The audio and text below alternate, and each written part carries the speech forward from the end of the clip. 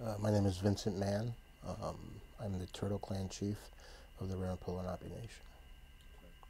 And we were talking downstairs earlier about what it complicated meaning of what it means to be Lenape, but also Ramapo Lenape. So perhaps you can kind of help give us a little slice of what that complication is, because part of what's unique and important about Ramapo Lenape is that they stayed in Mm-hmm. the area, where so many Lenape were pushed out Mm-hmm. and into other parts and had to move multiple times, and Correct. many have ended up in Oklahoma and elsewhere. But the Ramapo Lenape have still stayed here, but it also has been at a price. So yeah, Mm-hmm. so maybe you can tell us about that. Um, at a price, that is true. I think that whether it is in regards to us or in regards to our relatives, ancestors who were forced upon that walk. Um, my way of thinking, it's not that I read it, but my way of thinking is that, I don't know that it was so much forced removal, and it was a willingness, as the Lenape people, who we truthfully are in our DNA, that our ancestors did that. We were still thinking strategically, you know. Um, and for us Ramapo, there's always this misconception that when it comes to the federally recognized tribes in the United States, that we're trying to steal their heritage and impose it upon ourselves, and that's emphatically not true. Um, we have always been who we are. We have always known who we are. Um, we are not Unami. We're Muncie. And, Stockbridge, Muncie, when we were going through our federal recognition bid, they were supportive of us, even to the point where the federal government said, you sent a letter out to them and said, you can only be recognized in one federally recognized tribe. Um, to, the two tribes in Canada, you know, um, recognizing us, the language teacher coming from there to come back here, to bring that language back that has been lost. Um, Can you yeah. explain to somebody who doesn't understand anything why Mm-hmm. this debate is so important in terms of Nami and That's Muncie? Yeah. yeah. We are Lenape. What divides us is our language. And I have read some old writings one time, and this will probably be the first time it's ever put to a camera. But my understanding is that the oldest speaking language in archaic time is Muncie. Now that doesn't fit well, and it's not going to when some people uh, watch this at some point. And the reason why that is because in our culture, the turtle is the oldest part of who we are.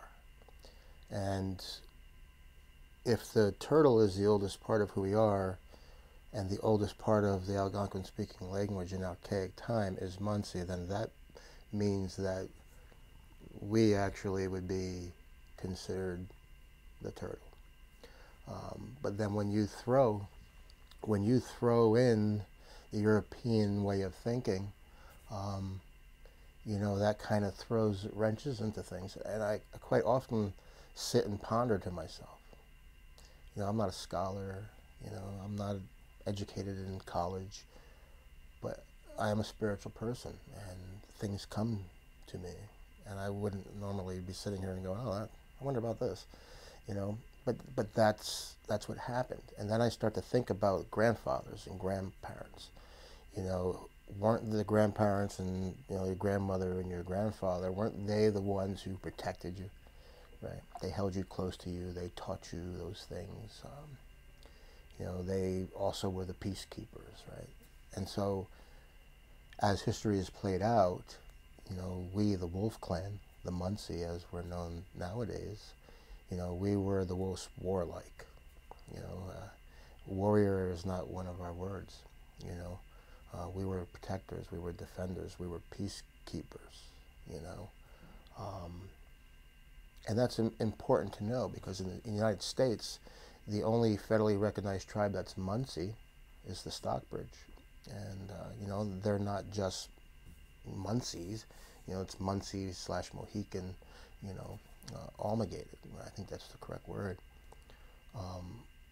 And here you have this little band, you know, this little family that was able to survive against all odds, losing almost everything. You know, there's some things that cannot be taken from you, and I'm sure that you understand what I mean. And you know, I think that it becomes a shell game, and for the Ramapo Lenape, which is, might as well say, Ramapo Munsee, it has been always a struggle. We have always fought to protect this. You know, whether that was to be on the side of the British, or this, you know, or the side of the French, or the side of the Dutch. You know, we were destined to be here today, all those years later. You know, our ancestors foresaw that this day would be here when, whether it was me or someone else, would be sitting here having this conversation, in land that was actually Munsee, not Lenape.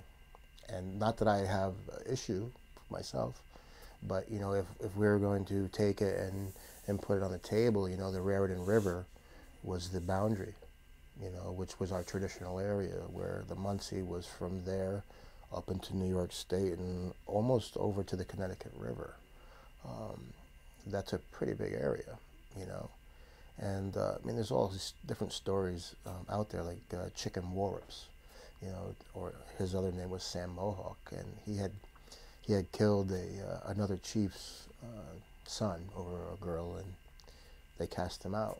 And you know, Chief Katona and the Ramapo were the ones who got him, and they kept him captive. And then the daughter says, "Oh no, I don't want you to kill him. I love him," right? And so you end up with the Scattercoat connection to who we are, you know. And so for the federal government to say, "Well, we don't know which tribe they come from," you know, that's ludicrous. You know, everybody knows who the Ramapo are. That's not a question. I think that what happens is that the political side that's supposed to work for the people is supposed to be a tool for tribes and nations. I think that gets convoluted sometimes, and you know, that power and money becomes too much, and the people get forgotten, you know. And you know, yes, if another tribe becomes federally recognized, yes, there's that one batch of money that has to come down a little bit for everybody. But the reality of it is that money is meant to support your government. And when you get federal recognition, that status makes it so that you have the ability to create businesses so that you do not have to be on the welfare system.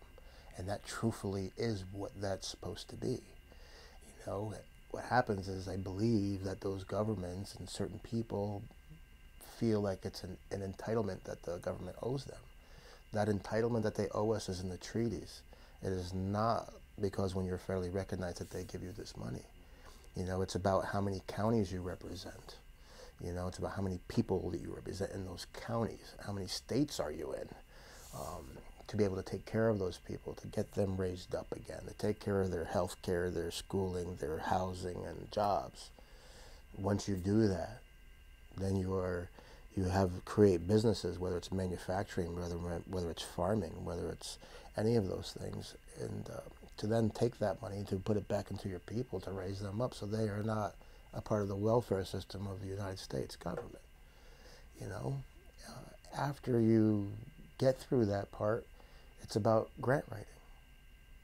And those only certain grants are only available for federally recognized tribes, but there are federal grants for state recognized tribes and a government that doesn't recognize state recognized tribes. It's, you know, you can't have that, right? You can't say, well, we're not recognizing you for certain purposes, but then again, you have grants from federal dollars for state recognized tribes. Then you have the state of New Jersey who wants to say, well, we don't have any officially recognized state tribes. Well, I got news for you. This is me, progressive thinking, new age, Ramapo, Lenape, Muncie, indigenous person sitting in Manhattan, right? My thought is this. We have a contract, which is a treaty with the state of New Jersey, both the House and the Senate, or the Assembly. It is a concurrent resolution. It means that every year it just goes like this. No one has to do anything. Doesn't need a signature. In order to remove that, there has to be a vote and a signature. I got news for you. The state of New Jersey is not going to go to that point, right? Specifically when it pertains to the Ramapo, right? And if you go through history, you know who the Ramapo are. They've always been Lenape. They've always been where they are in the region that they were living in, right? Because we live loosely, right? Lenape people. And so if the state of New Jersey is going to say to me, you know, as a Turtle Clan chief, that we have no state recognized tribes, and I'm going to tell them that you've created one of the largest frauds and perpetrated it against the United States government. You embezzled money, right? Because we had those Title 5 and 7 and whatever, right? You know, those kids were in those schools. It was Ramapos who were teaching that federal dollar, you know. So they can say they don't have that. And as I had said earlier, you know, the Attorney General for New Jersey, who was he? You know, he went to the federal government as it pertained to us and said to the Indian Gaming Commission, we don't have a way of recognizing Native Americans in our state. So therefore, because of that statement, the state of New Jersey, and this all these years later, right, the state of New Jersey feels that because of that statement, which was to nobody, no one who makes a decision, applies to the tribes that are there. And, you know, I continually ask, because I have people that ask questions to, and I get this, and no one's going to be messing with the Ramapo. And you have to think why. You really do. You know, it's because we have been able to overcome so much. You know, we're still overcoming it. You know, the pain that comes through and it's starting to rise up right now is my pain, but it's because of all that pain.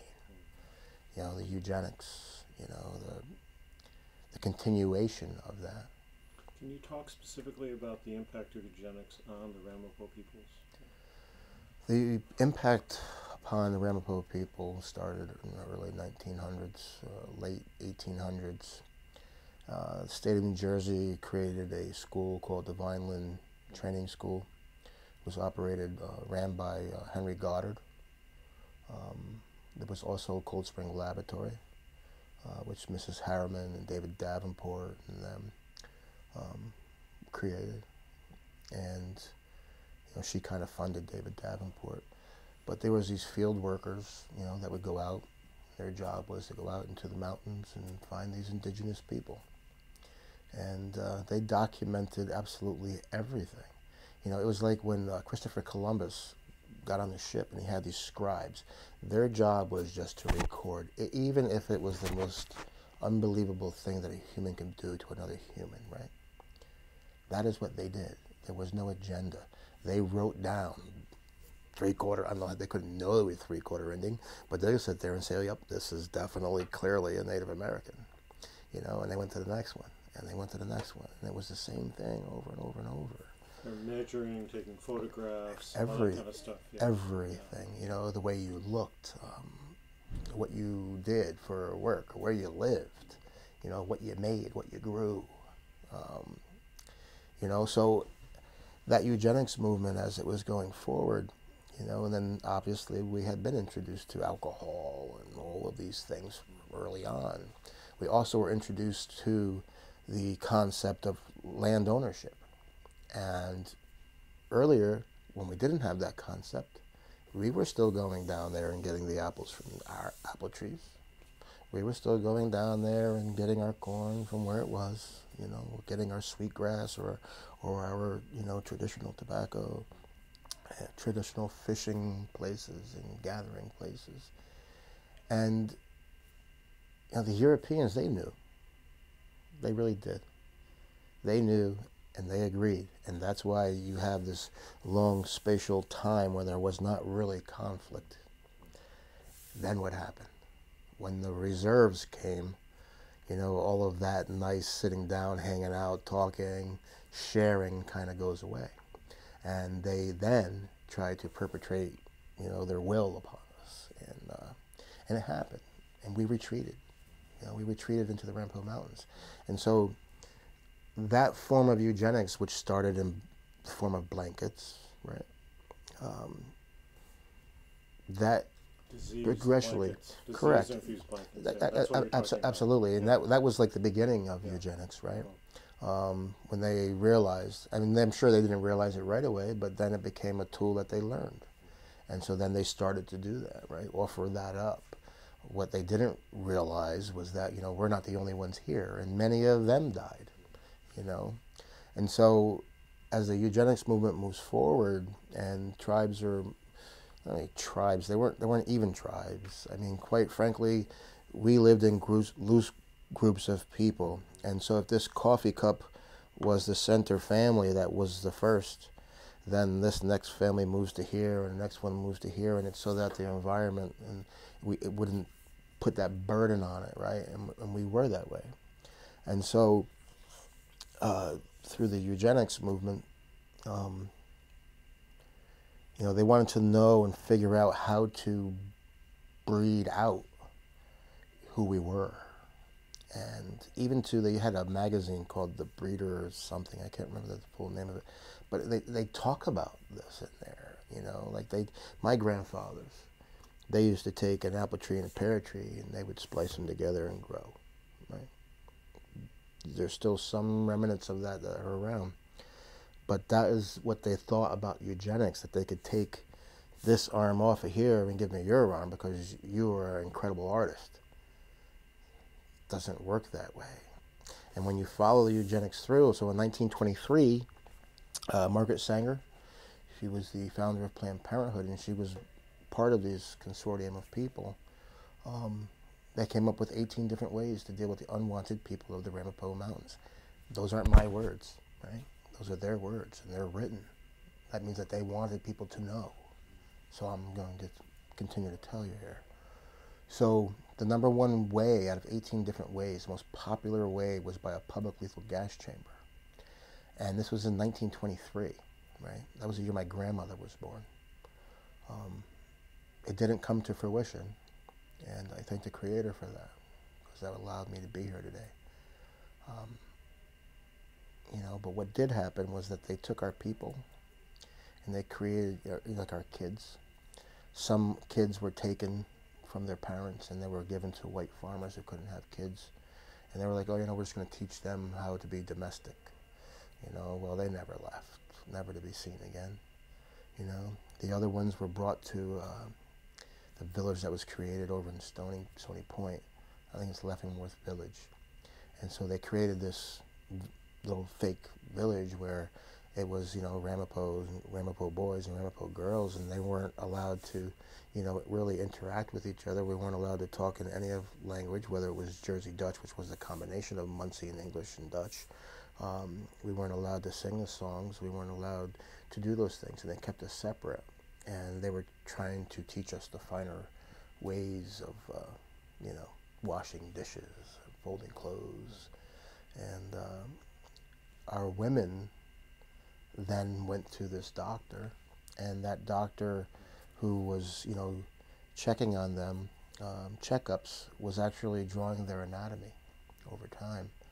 And this doctor then had figured out how to sterilize women. And that was on a Ramapo woman. That is, the country founded here, it wasn't in Plymouth, I don't take anything away from that, but what this country became known to be is because of this place. And so our women were being sterilized and they didn't know, you know. So then all of that stuff that happens, you know, gets sent out, right? And it becomes eugenics here, becomes eugenics everywhere. California was big time eugenics, and sterilizations really took off out there. Well, eugenics really took off, the sterilizations took off here too, but it wasn't as publicized, right? Because there was already public outcry about what you're doing to these poor people.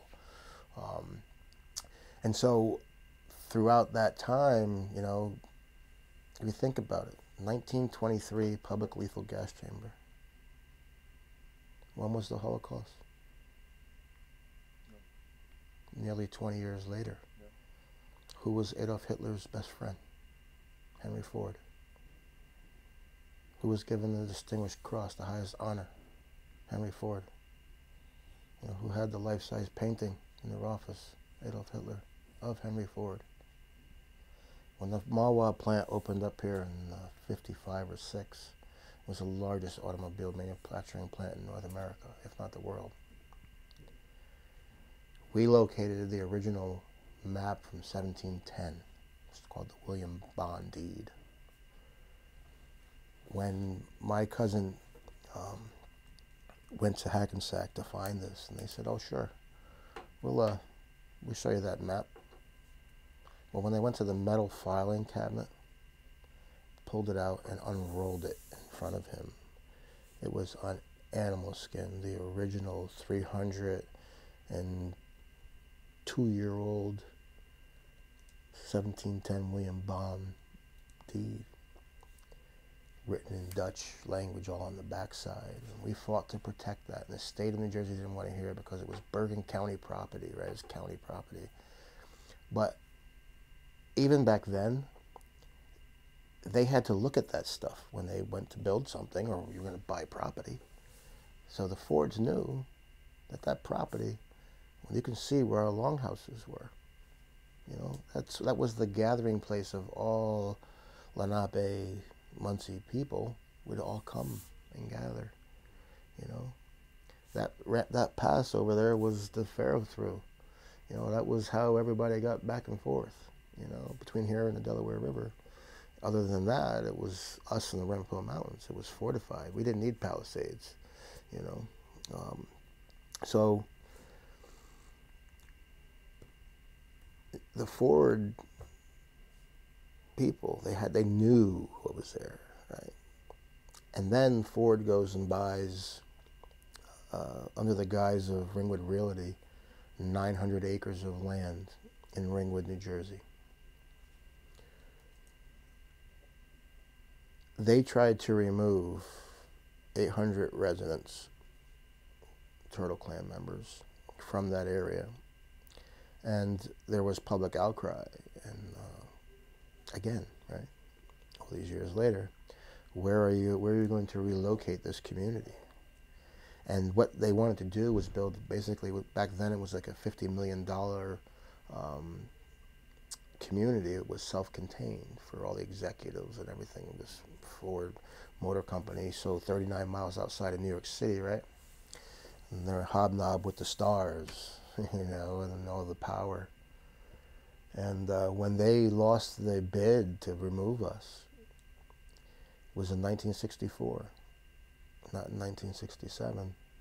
And they commenced almost immediately. It was like within a month or two, they commenced a dumping Ford toxic sludge everywhere. And they were so smart with their eugenics, right? It's genocide. There's no two ways about it. And it's corporate genocide, and it's murder, and it's something that is embedded and been that way for a very long time. You know, they would take and dump paint sludge, most toxic chemicals in there. And then they would bring old alternators, you know, things that were of value. And what do you think happened? Right in there. They might as well have shot it in our veins and taken out our blood.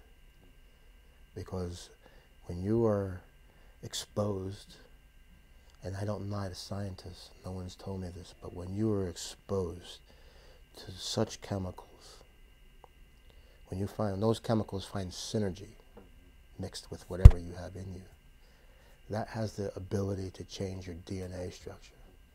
And once something gets turned on, then it gets turned on, then it gets turned on, and then it becomes, right? We are the only people living in a federal super fund.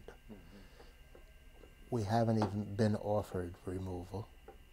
We haven't been offered a new community. What are we offered?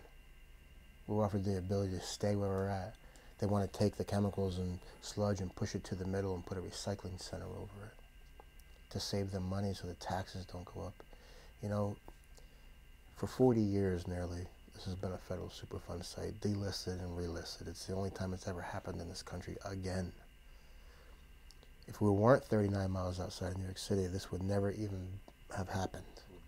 But they went back out, Jan Barry from the Record and others, and our people had gone back out, and they went right to the places that EPA said that the paint sludge was, and it was not even touched, and they delisted. You know, when Walter Mugden from the EPA, when he delisted it as a Superfund site, he gave us another death sentence, right?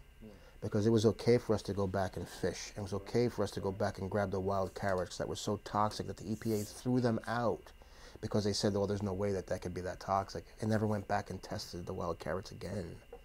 You know, the deer. We have video of deer with cancer. You know, where does that come from? You know, so that chemicals of the paint sludge that was in the one area that they want to put the recycling center, the O'Connor landfill, when they pulled that, when they took that material out of there and sent it to Michigan, they put it through the furnace, and Michigan called and said, "Stop now! Get the people out of there! Run!" The EPA. They stopped work immediately. The workers left. 2 weeks goes by, and everybody's going, "Well, what's going on? I wonder what happened." It takes 2 weeks to tell us that you found one of the most deadliest chemicals known to man dumped on us. Wow.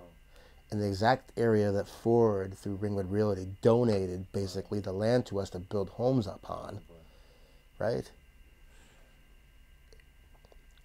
How much can you hate someone, right? This, after going through the furnaces, could not be legally buried anywhere in the continental United States. We bury nuclear waste here. It's a fact. This stuff could not legally be buried anywhere in the United States. The EPA and the federal government, apparently Ford may have possibly owned land by the Chippewa in Canada, but apparently from my understanding, I'm not sure if it was Clean Harbors, I'm pretty sure they took that and brought that up to Canada and dumped it next to the Chippewa reservation up there, and they exhibit the exact same health issues that we have on open ground. You know, and so they never went back to finish this cleanup. Everything kind of went, right? And the settlement came, things went, the lawsuit. You know, there's documentation out there where the lawyers come back and say, you guys don't really know just how much these people really hate you. How do you take that as a human being? You know? I mean, we can sit there and look and say, this is what's been done to us. You know? We persevere, right? If it wasn't for these new generations of Turtle Clan or Ramapo Lenape people who are kids that are being born, at the rate that we're losing people, you know, they devastated us. And then you're going to tell us that we don't have the right to sit at a table eye to eye because your interpretation of a law that was written by a Native American who was a former chief of his tribe, a former ombudsman for the EPA, writes that law to protect all Native Americans. And that's his interpretation of it, as he said it to me himself. You know, it's how does the world change if no one's willing to stand up to make it be? And for me, I have to save my family's lives. If somebody wants to doubt my being a Lenape, I don't care. I know who I am. You know, they all know who we are. You know, otherwise, the person running for president of the United States right now wouldn't made an effort back in the day to derail our federal recognition bid, which is also a part of that. Eugenics is not just, you know, the one thing, it's also paper genocide, right? And he used his green paper, you know, thinking that we would take and be federally recognized and create a casino and make Atlantic City default. Well, we're not federally recognized. Atlantic City is default. Other federally recognized tribes built casinos around the state of New Jersey. There's no benefit to New Jersey. And even if we had gotten the right to give up our sovereignty, as I said earlier, by becoming federally recognized, because it is what it is, right? You're becoming a dependent nation. We're willing to do that, obviously, right? Because it will help us. We will fall under the protection of the United States government. We are not out west. We understand the laws.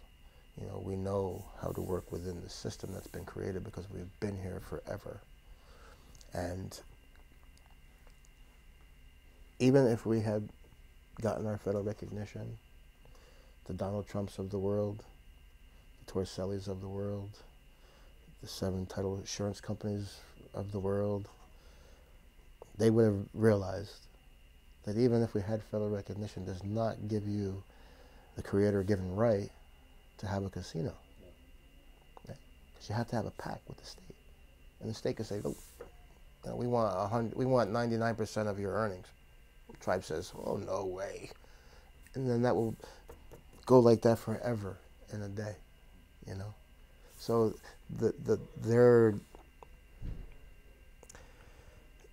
their words to prevent this from happening actually did more damage, not just to us, but to the local communities, you know, the communities that surround us that could have benefited, you know, with jobs or new schools or new roads. Or, you know, they don't look at it in that way. You know, they just look at it as in these people that we've tried to kill every single which way, and we still can't kill them. There's no way we're going to give them power. What would they do then? You know, well, I could tell you what we would do. We would continue on the path that we're on now. What should change? We're trying to prevent this world from getting to a point where we can't live here in an existence, because Mother Earth does not need you and me. You know, she can heal herself. She will. She has. You know, hey, there's these big animals. You know, hey, there's too many people living next to the water. You know, she stretches and she'll, you know, send those vibrations through the earth and cause us humans grief. You know, and we have to find the understanding in that, you know, we have to try to help save each other, you know. And I believe that that is the Lenape way of thinking. We are the people that will pull over and help you with your tire, you know, or feed you. My grandmother's house growing up on Wednesdays, there'd be 20 people there, and we'd be eating 2 pounds of spaghetti in a yellow Pyrex bowl and hockey puck hamburgers. Would feed us all, you know. There was never a need to want, you know. There was a need to want to get away from the switch that she made us go get when we were bad ourselves, right? And there's a lesson in all of that, you know. So you've just told a very important story that, you know, very few of us have any clue about. So I appreciate that, and I we'll think follow up on this. Yeah. absolutely. You know, I think part of it is because they didn't live it. Yeah. And the unfortunate part is we have, and we are still living that nightmare, you know. But my hope is that one day that they will get to stand before us, right, and say, now, you thought this of us because this is what you thought. Now this is us, and we're not going to do what you did to us, you know.